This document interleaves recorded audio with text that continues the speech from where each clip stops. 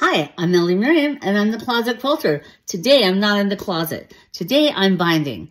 And I want you to know, you don't need a lot of fancy tools to do binding really perfectly. So, here's how I stitch it down, that perfect 1/4 inch. I use a tool called Cluck Cluck diagonal seam tape. And I'll show you how I use it. Stay tuned. First of all, I place it on the bed with the red line in the center right up against the hole where the needle goes down.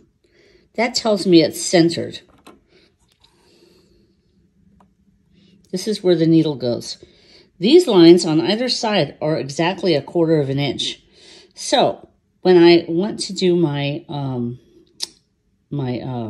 binding, I have the edge right up against this line. And my stitching is exactly at a 1/4 inch. It's so easy. I hope this has helped you with your binding. Have a great quilting day, and thanks for stopping by the Closet Quilter.